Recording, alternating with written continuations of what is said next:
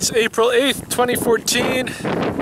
Just started the second quarter of Sa'aki, Sun the Duck Moon. And got a class of bison ecology students heading up to the drive lanes at Head Smashed In Buffalo Jump, also known as Omaxipiskan. And gonna check things out up there. This is one of the areas where for about maybe 5,000 or 8,000 years the buffalo were driven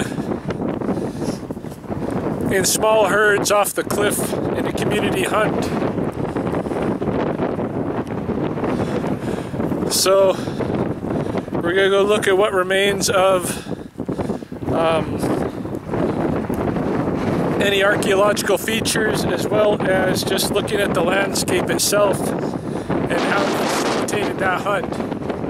It's very windy.